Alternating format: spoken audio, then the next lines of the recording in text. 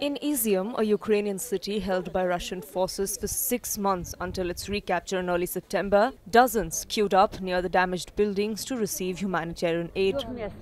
We have disabled people. We have people who are bedridden. We have people who are older than 80 who really need it. They really need the diapers, napkins, they need everything. I'm not even talking about the medicines.